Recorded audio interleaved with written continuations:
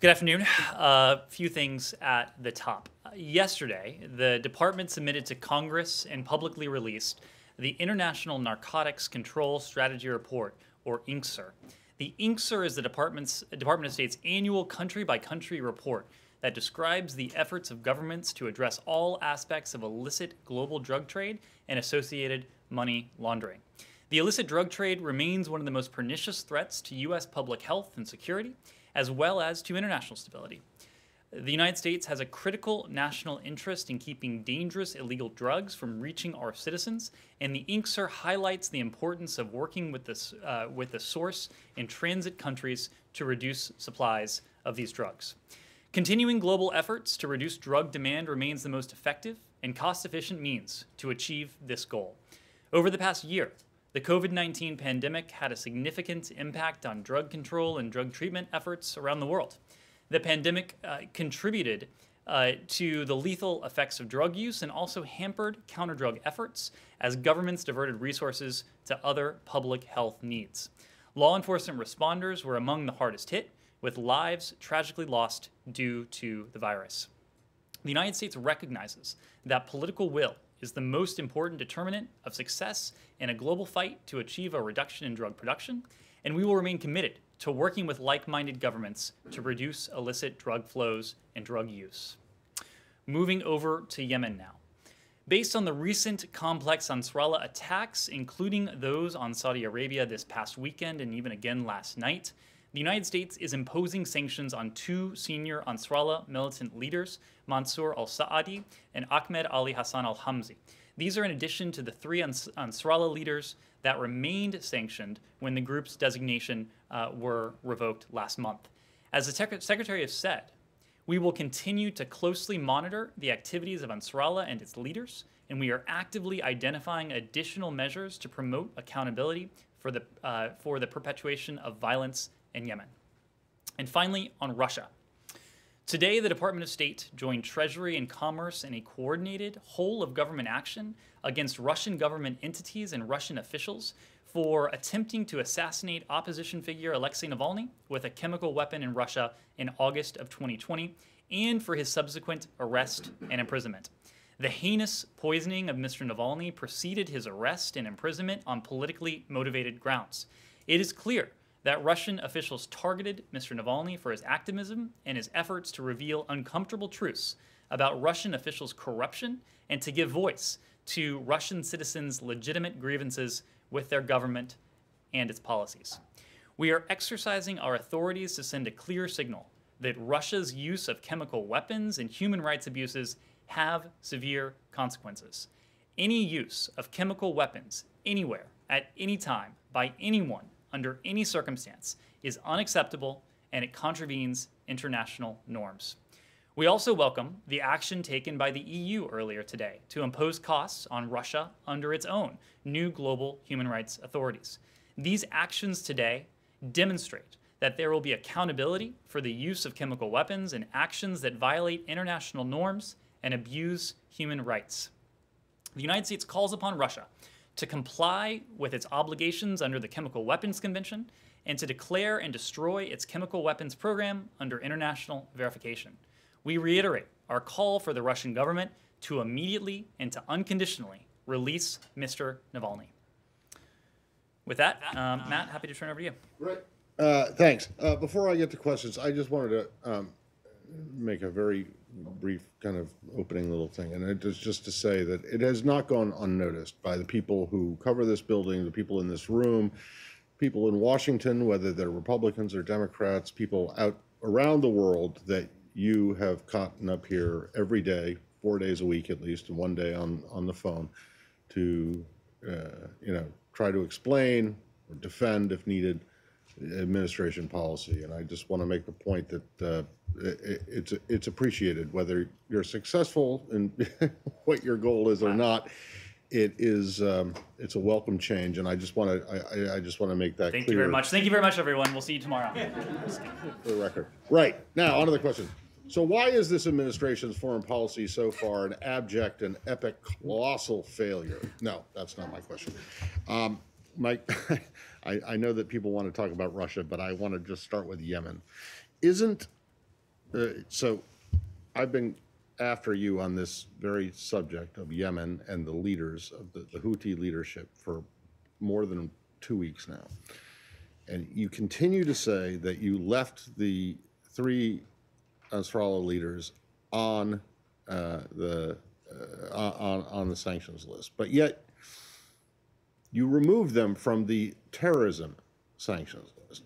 So now that you and you said that you tried to make that same point again today by saying that you had left them on the other list. But doesn't the designation of these two additional people today suggest that you're at least having second thoughts, or you think that it may have been a mistake to remove the three other ones from the terrorism list in the first place? Because the situation has gotten worse, not better. And so if it was intended as an overture to try to get them to moderate their behavior, it hasn't worked. Matt, I would take the two additional designations today as a sign that we will continue to hold Houthi leaders, Ansarallah leaders, to account for their reprehensible conduct, including their continued attacks against Saudi Arabia. I've said this previously. You referenced this. But the three Houthi leaders you referenced have been, and they still are, subject to U.S. and UN sanctions. Any property they have subject to U.S. jurisdiction is blocked. That was the case before. It remains the case now. U.S. persons cannot do business with them. That was the case before. That remains the case now. The practical implications for the three Houthi leaders you mentioned, the three, not including the two we added today, but today with the two, now five, the implications for them are similar. Whether they're designated under our authorities related to Yemen, which we used in the case today of these additional two, or our authorities related to terrorism. I think the point is that we are not focused on a label. We are focused on taking steps to end the conflict in Yemen through a political track. And importantly, this gets back to the revocation of the broad designation to alleviate the suffering of the people of Yemen, to alleviate the humanitarian suffering that has afflicted this country for so many years now. I've cited the stat before, but it's so important. 80% of Yemen's civilian population lives under Houthi control. When Ansarallah was subject to a broad designation, it was the 80% of Yemen's people that suffered as a result. We want and we will continue to hold Ansarallah's leadership to account. We did that today with two additional leaders, Ansarallah leaders who are now subject to sanctions under our Yemen authorities. We, at the same time, do not and will not do anything that adds to the humanitarian suffering of the Yemeni people. We can do two things at once. We can hold Ansarallah's leaders to account while not adding to the humanitarian suffering of the people of Yemen. So is there a metric by which you can demonstrate that the removal of the Houthis broadly from the FTO list and for the three leaders from the terrorism list, not from the other list, but is there a metric by which you can show to us, that demonstrate to us that the humanitarian situation in Yemen has improved since the administration's decision? Well, Matt, Or has it in fact gotten worse, which is what a lot of people think, including the UN? I'm not confident, and in fact, I'm quite certain we can't measure humanitarian impact over the course of hours or days. It's been just a couple weeks now since that broad designation was lifted. I think we're going to be looking at trends. We're going to be looking at trends over time. Obviously, there was an important funding conference yesterday. The United States pledged nearly $200 million. We've encouraged the rest of the world, including our partners in the region, to raise their ambition when it comes to the humanitarian suffering of the Yemeni people. I think the other metric, if you will, that we're looking at is measured in our efforts to promote a political solution to this horrific conflict in Yemen. And we look at that in terms of what Tim Linderking, the special envoy, is doing in the region. He is now on his second trip there in just a few short weeks of having held that position, working closely with the UN special envoy for Yemen, Martin Griffiths, working closely with governments in the region to try and bring a sustainable, durable end to this conflict in Yemen. Again, that's not something we can measure in hours. It's probably not something we can measure in days, but it is something we are prioritizing at every level to achieve progress on going forward. Can you measure it in any aspect at all, whether it's gotten better or worse in the 2 weeks that you guys are, 2.5 weeks? Because I get it. Yeah, you appointed someone. He's a good guy. He's an accomplished diplomat. He's now been there twice, but that's just a lot of talk. And a donor conference, well, that's great. But you know what? A bunch of people speaking virtually from air-conditioned rooms in Washington and Berlin and London. It goes back to like the Syria political talks. A bunch of people hanging out in Swiss hotels, yakking away, doesn't affect the situation on the ground necessarily. Matt, so what, if anything, can you point to suggest that since you've lifted the FTO designation and the other designations, it has gotten better for the people in Yemen who are suffering so horribly? Matt, we lifted that broad designation in the first instance so as not to add to the humanitarian suffering of the people of Yemen. I don't disagree with you in one respect. No one is satisfied with where we are in Yemen. No one is satisfied with the status quo. That is precisely why, as one of his first acts in the foreign policy realm, President Biden appointed Tim Linderking to a position that had not existed before, to a position as special envoy for the conflict in Yemen. That is precisely why. Tim Linderking, in his few weeks on the job, has already been in the region twice. It is precisely why he has met on multiple occasions with the UN special envoy, why he has continued to meet with regional partners. This progress, we are doing everything we can, and there is a lot we can do. Number one, to reverse some of the measures, including the revocation that we've talked about that added to the suffering of the Yemeni people, just as we then go about the business of prioritizing a political solution to this conflict. That is what Mr. Linderking is doing. That is what the president has prioritized. That is what Secretary Blinken has prioritized. And that's something where we will measure progress, not in minutes, not in days, but going forward, it's something where we expect we will be able to find progress because we're investing in it quite heavily. I'm sure Tim appreciates all the confidence that you have in him, but his appointment is not like, some grand, big thing. It's one guy, and great. I get that he's doing a good job. He's a good diplomat. He knows what he's doing. But the appointment of one guy is not, it's not a game changer. And you seem to be saying that it is. So anyway, I'll stop.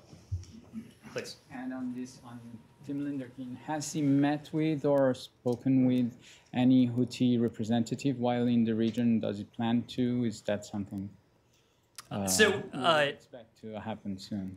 Sorry, is it something we should expect to happen soon? Well, we certainly have ways to get messages to the Houthis if we need to. There is no doubt in their minds about where the United States stands when it comes to their conduct, when it comes to our expectations of Houthi leadership. They saw that again today with the two designations we announced. Tim Linderking, he is traveling throughout the region. Again, this is his second trip. He's met with the UN Special Envoy. He's met with regional partners there, and he will continue to do so in the conduct of that diplomacy that we think is necessary to help bring about a political solution to this conflict in Yemen. Yes. Thank you very much. Voice of America Russian Service, and I will join colleague in gratitude. Your work is outstanding. Thank you. I Really. appreciate that. I have. I didn't say that. Let the record show that Matt Lee also said we were outstanding. But before, are you going to ask about Yemen or something else? No. Or was that your only statement, which I'm fine with too? No. My questions, of course, were about Russia. Russia. Is anyone want to ask about Yemen or related topics? Yes. Oh, just quickly, what message do you think that the sanctions today sent to Iran? Because I believe Iran was mentioned in some of the documents, and the ties to the Yemen figures, and how does that conflict with Yemen and Saudi Arabia affect what you're trying to do with Iran? Well, look, what we said today in that statement is that it is undeniable that Iran has fanned the flames of conflict in Yemen. Iran has exacerbated tensions. Iran has added to the already combustible situation that has been ongoing in Yemen for some time, threatening even greater escalation, miscalculation, regional stability. Nasrallah, of course, relies on Iran for weapons, for other forms of support. And so when we have talked about our approach to Iran, we have talked about the proposition that is on the table and has been on the table for quite some time when it comes to Iran's nuclear program. But we've also talked about that as a necessary but not sufficient element, because what the first candidate Biden, now President Biden, has propositioned is this so-called compliance for compliance prospect. The idea that Iran returns to compliance with the JCPOA, the United States would do the same. We would then lengthen and strengthen that nuclear agreement, but then use it, importantly here, as a platform to negotiate follow-on agreements that cover other areas of malign activity. And we've talked about Iran's ballistic missile program, but clearly when it comes to Iran's malign activity, we have to talk about Iran's dangerous adventurism in the region. It is certainly an area that we would seek to address. It's certainly something that we will address going forward, because it does add to the combustible situation that we find ourselves with in Yemen. We'll move to Navalny unless... no, yes, please. Thank you. We see that Washington joined Europe in sanctioning Russia, but in difference with Europe. European Union sanctioned only people in uniform, like special services and terror ministers, so on. You sanctioned, U.S. leadership sanctioned two guys directly from the Kremlin, from political leadership, Sergei Kiriyenko and Andrei Yarin. Does it mean that Washington believes that political leadership, Kremlin, was in control of Navalny's fate? That it was not like excessive behavior of some, again, people in uniform?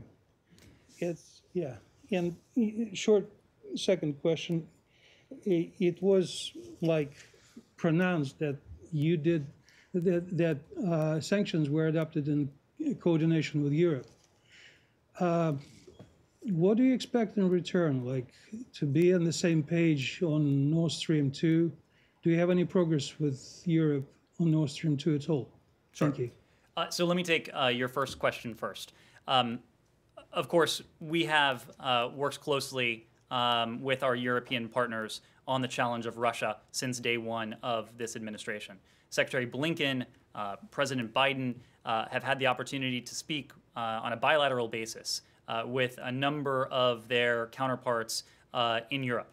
Secretary Blinken, for his part, has attended virtually, of course, 3 meetings of the E3+1 that included him. He attended a meeting with the Foreign Affairs Council, the EU FAC, last Monday, I believe it was. In just about every one of these engagements, the issue of Russia has come up. The issue of Mr. Navalny has been a constant topic of discussion bilaterally and in multilateral fora between the United States and our European partners. Having said all that, the United States and the EU and the UK, we have different authorities. And so the sanctions that we announced today, the designations that we rolled out today, they certainly complement, even if they may not be entirely identical to what you have seen from the EU and from the UK in recent months. But together, they send an unambiguous signal that the United States is working closely with our closest allies and partners in Europe to make clear that this kind of behavior is not acceptable. We will not countenance it. We will not tolerate it. And there will be penalties going forward. Now, in terms of our sanctions today, we released a 5-page fact sheet from here that go through the various entities that were sanctioned. The Russian Federal Security Service, the FSB, was among those entities, including for the attempted assassination of Mr. Navalny. So I think that speaks to the other element of your question. Remind me of your second question now? No, my actually question was, do you believe that political leadership is directly involved? Because we know, and European Union decided as well, that Secret Service is involved. Do you think that Kremlin is involved? Well, today among those entities we sanctioned was the Russian Federal Security Service, the FSB. And so I think that speaks to where we believe culpability lies, but I would need to refer you to the intelligence community for a broader assessment of that specific culpability. Second question was about, do you expect something from Europe in return to, for this cooperation on, let's say, Nord Stream 2? So I've spoken to our coordination and our correspondence and communication with Europe in a different context. Of course, we have had an opportunity to speak to our European allies and our European partners about the Nord Stream 2 project, specifically our profound concerns with Nord Stream 2. President Biden, even before he assumed this high office, made very clear his position that Nord Stream 2 is a bad deal. It is an example of Russia's aggressive actions in the region, provides a means for Russia to potentially use critical natural resource for political pressure and malign influence in the region. We will continue to work with our allies and partners, including Germany, Ukraine, other European countries, to counter Russian efforts to undermine our collective security. So we have made very clear to our European partners across the continent where we stand when it comes to Nord Stream 2, and that hasn't changed. Simon? Staying on Russia, the 7 officials that you've sanctioned today, do you have any reason to believe that they have assets under US jurisdiction? And, you know, whether that's the case or not, what makes you believe that Russia is going to change its behavior because of these, you know, these latest sanctions? The EU had already delivered sanctions in October, and that's even before he was arrested. So, you know, why do you think that this is going to trigger a behavior change that hasn't happened already? Well, we announced these actions today to make clear that with the poisoning, the attempted assassination of Mr. Navalny, with his continued imprisonment that is politically motivated, with the, in some cases, brutal treatment of his supporters who took to the streets to exercise the very rights that are granted to them under Russia's own constitution. That is not something that the United States will abide. It is not something that our European partners and allies will abide. As you mentioned, there were sanctions from both sides of the Atlantic today. Our sanctions were significant. Europe's actions were significant. Taken together, this is a sizable penalty for Russia. It is a sizable penalty to which Russia was not subject prior to today. With these actions, the United States in many ways caught up to where Europe had been, because as you said, Europe announced measures last October. With our measures today, we are bringing our actions very closely in line with what our European partners had already spoken to. So when the United States and Europe act in conjunction with one another, when we both take steps to impose these costs, those costs will be noticed in Moscow. And it will also be noticed that the international community is standing up to underscore a norm that chemical weapons cannot ever be used anytime, any place, and by anyone.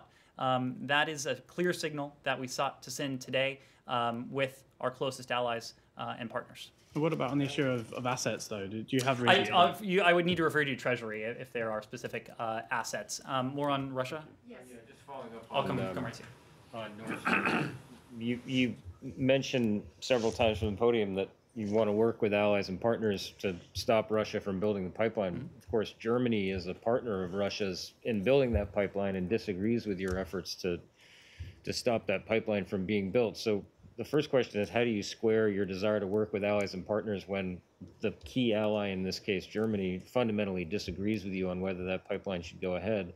And second, would the U.S. be prepared to sanction German entities such as Nord Stream 2, the company which is undeniably actually building the pipeline? Thanks. What we have said, and we have made very clear to partners all across Europe, whether that's Ukraine, whether it's Poland, whether it's others, whether it's Germany, that the United States has profound concerns with this pipeline. It is a bad deal. It is not only in the interest of the United States, it also runs contrary to Europe's own stated energy goals. Now, we have engaged in good faith with our German partners. We continue to discuss this with them to make clear where the United States stands.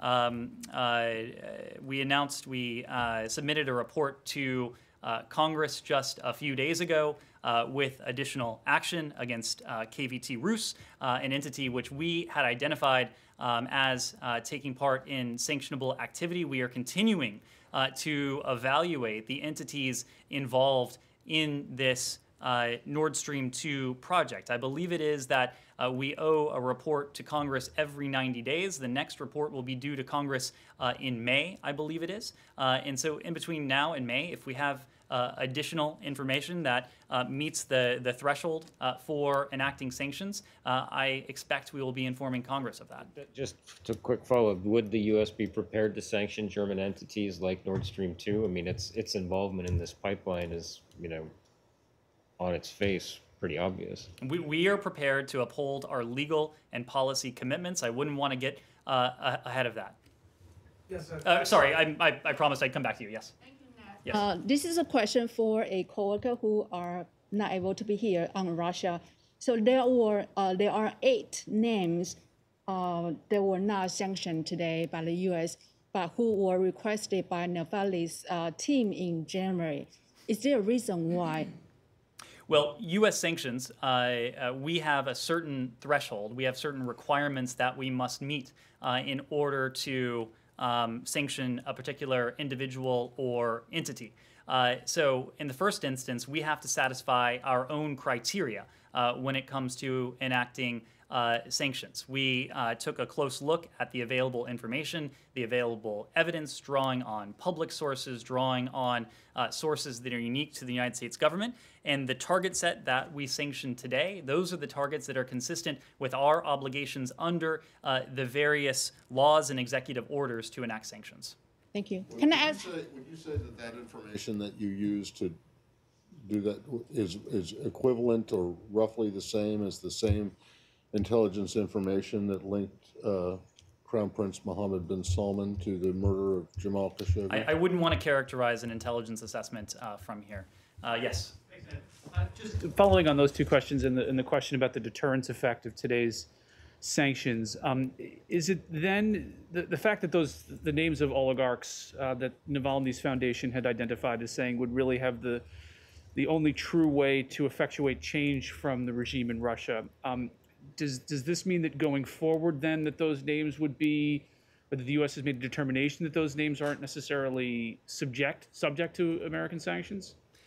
What we announced today was a discrete set of actions. I certainly don't expect that what we announced today was the totality of our efforts to hold Russia to account going forward for its human rights abuses. As I was mentioning before, we have certain thresholds and criteria we have to satisfy under executive orders, under law, in order to enact sanctions. If we determine that it is in our interest to pursue designations against additional targets for human rights violations, whether it's in the case of Mr. Navalny, whether it's in the case of Russia's broader conduct, we'll have to meet those thresholds. And if we do, and if it's in our interest, I expect you'll be hearing more about potential policy responses to that. Yes.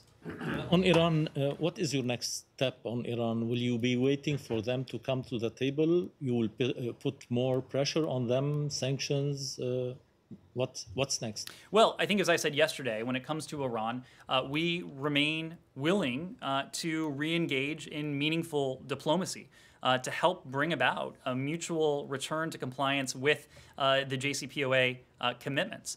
We plan to be in close contact with our P5+1 counterparts, certainly our European partners that entail the P5+1.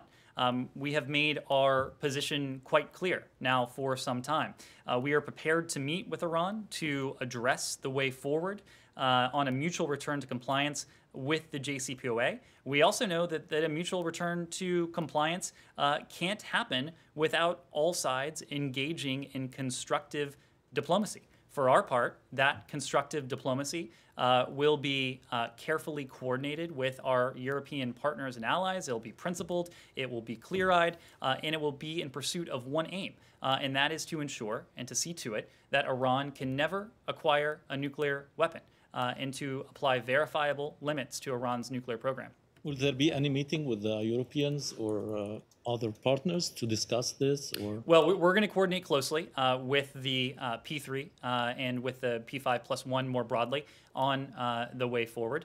As we've said, and we spent the first several weeks of the administration doing just this, consulting closely with allies, with partners, with members of Congress. All three of those are very important to us. We're not going to do anything without that close coordination with all three of those elements. If it's in our determination that there is a better way forward to engage in that dialogue with Iran together with our partners and allies, as I said yesterday, we're not dogmatic about the format. What we are dogmatic about is our ultimate objective, and that is to ensure that Iran can never acquire a nuclear weapon. Michael. Ned, do you agree with the Iranian position that Iran was in compliance with the agreement when the Trump administration, when President Trump left the agreement? And if so, then what is your response to the Iranian position that the U.S. should undo that Trump action and then move forward from there? My response is precisely what I just said. The United States has put a path forward really in two meaningful ways, one strategic and one tactical. The strategic way is what we have referred to is compliance for compliance. If Iran resumes full compliance with the JCPOA, we will be prepared to do the same. We will meet our commitments under the JCPOA. The tactical proposition we put forward is precisely what we said, a couple weeks ago now, that if the EU were to broker a meeting, we would be willing to attend together with our European partners and allies. Again, we think that resumption of compliance for compliance, can't happen without all sides discussing those details. That's what we put on the table. That's what we remain ready to engage in. And any movement on the South Korean Iranian assets? Any further conversations or anything to report on whether they might be unfrozen? I would put that in the context of things we would want to discuss in the context of prospective talks with the Iranians. Again, we're not dogmatic about the format. We are dogmatic about other elements, including our overriding objective in this. One more on Iran. Sure. Israel has blamed Iran for the attack on its ship in the Gulf. Do you have anything on this? I'm sorry, with its... Oh, the ship in the Gulf. Yes, certainly we are calling for an investigation into that. I would need to refer you to Israeli authorities, though, for their assessment. I just don't have anything to add from here. Can we move on to Haiti? Sure. Given the current political instability in Haiti, would the State Department recommend the Biden administration to continue giving TPS, temporary protected status, to Haitians who have been seeking refuge in the U.S. since the 2010 earthquake? Thank you. Well, by law, TPS designations are made by the Department of Homeland Security after consultation with the appropriate agencies. So we wouldn't want to comment on any sort of internal deliberations when it comes to TPS. Can you comment on the political instability there currently? Do you think there will be more asylum seekers? Well, with the situation broadly, what I would say is that it is the responsibility of Haiti's government to organize elections in 2021 that are free, that are fair, that are credible. We join the international community in calling Haitian stakeholders to come together to find a way forward. What we have said is that the Haitian people deserve the opportunity to elect their leaders and to restore Haiti's democratic institutions. If we have more on TPS, we'll be certain to let you know. Anything else, Francisco? Ethiopia. Yeah. So we saw the readout of the secretary's call with the prime minister. Can you confirm that the U.S. government has reached its own assessment that there is a campaign of ethnic cleansing ongoing in Tigray, and did the secretary raise this with the prime minister? And also, did he raise the detention of several, at least 4 journalists and translators working for several medias, including AFP, BBC, or Financial Times? Well, we issued a rather lengthy readout of the secretary's call this morning. What I would say is that we are gravely concerned by reported atrocities and the overall deteriorating situation in the Tigray region of Ethiopia. We strongly condemn the killings, the forced removals and displacement, the sexual assaults, and other human rights violations and abuses by several parties and multiple organizations now have reported in Tigray. When it comes to the detention of the journalists that you mentioned, we're following those reports closely. We've been in touch with the Ethiopian Broadcasting Authority and other Ethiopian government officials to express our concern and to seek an explanation. These actions appear inconsistent with the Ethiopian government's commitment to permit international media access to Tigray. But you wouldn't characterize it as a ethnic cleansing campaign? Look, I have said we're gravely concerned by it. If we have more to add, I will let you know. I heard Burma. Let's be sure to cover that before we close. Sure. The situation with the ambassador to the United Nations, granted, he presents his credentials to the Secretary General, not to the U.S. government per se, but it's been reported that he is insisting that he is the representative of Burma or Myanmar at the United Nations, not the deputy at the mission, and that apparently he has sent a letter to the Secretary of State indicating that he's standing firm, that he is not going along with the junta in Naypyidaw. What is the building's understanding of the situation in Burma? What is the understanding about the situation with its diplomats in this country? Is the U.S. prepared to provide refuge to any of these people if they may be running afoul of the junta? Well, Secretary Blinken, UN Ambassador Thomas Greenfield, others in the United States government last Friday, I believe it was, commended the courageous statement made by Permanent Representative Jean Modun. We collectively have commended the bravery shown by the Permanent Representative during her own remarks at the General Assembly moments later. When it comes to John Modun, we understand the permanent representative remains in his position. Again, I think generally we continue to stand with the people of Burma. We continue to work with the international community, especially our like-minded allies and partners around the world, to signal very clearly, both in word and in deed, and we've talked about deeds in recent days, that we will stand by the people of Burma. We will continue to oppose the military coup, and we will continue to support the restoration of Burma's democratically elected civilian government going forward. Has this building had any direct contact with Burmese or Myanmar officials, with their ambassador, for example, to express your deep concern about the political situation in that country?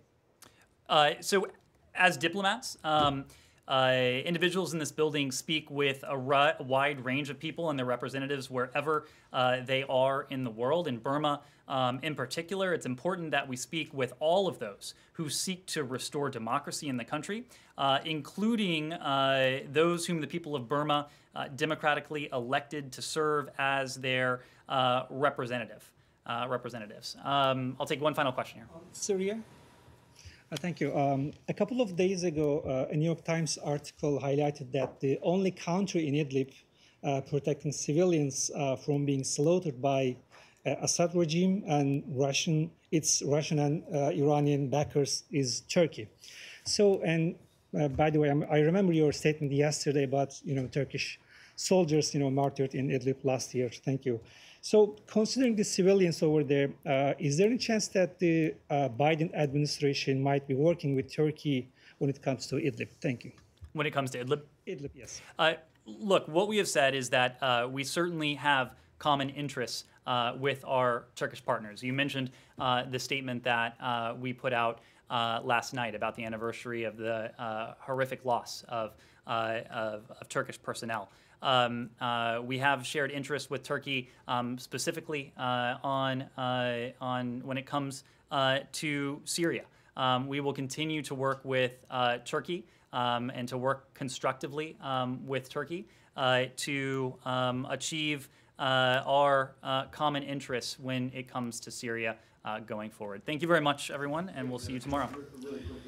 Take this if you don't, and I don't know if you'll have an answer. Are you aware of this letter, a reported letter that was written, a joint letter from Fatah and Hamas to NEA, to Hadi Amr about, are you aware of this one? Have you seen it too? And do you have any response to it? I'm aware of the reports. I don't have anything for you today, though.